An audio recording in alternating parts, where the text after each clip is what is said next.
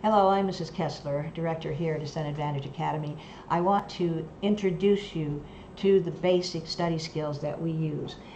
These are the components, the three things that we suggest that you start with. One is a composition book, okay? This is going to be utilized to take notes in and to do your homework, all right? Most of these courses, of course, being on video, are lecture type, but they are also active type, and you're going to be doing things in the composition book. For example, this is one that has been set up for a young person to practice their numbers in. The same would be done for practicing the letters.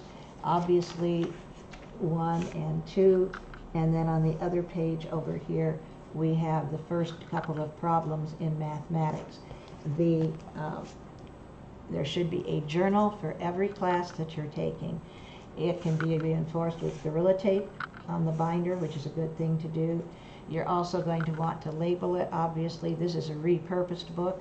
It's been used for other things in the past, but it's now my K45 math one. Okay, you're going to want a composition book or learning journal for each course, and you're probably going to be 2 for every class to last throughout the year. Now, the next thing you're going to need are cards. You're going to need white cards. They can just be plain on both sides. You're only going to use one side, so dollar store is a great place to get these. You're going to want colored cards. Sometimes you can find these at the dollar store also, which is fine, but Amazon is a good place to find them at a lesser cost. Shop around, see what you can find and what you can get. Also, you're going to want a Sharpie, a black felt tip marker. You're going to want a pen, and in the case of some students, a pencil.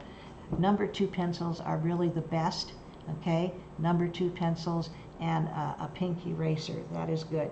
Okay, then you're also going to want some rubber bands. Get 32, number 32 rubber bands. They are the right size to hold the right number of cards.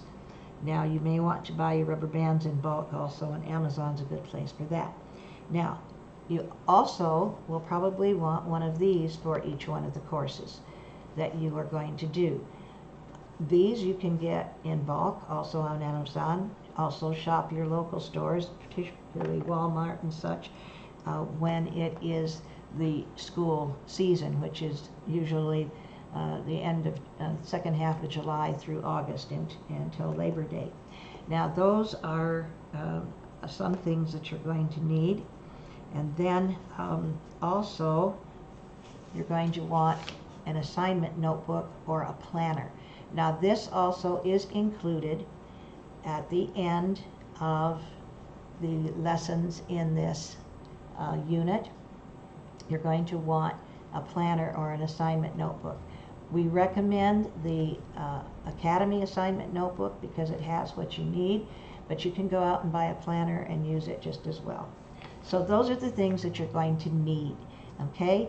This is the first lesson. In the next lesson, we are going to talk about the Beehive Brain Box learning system and have a composition book ready to take down your notes.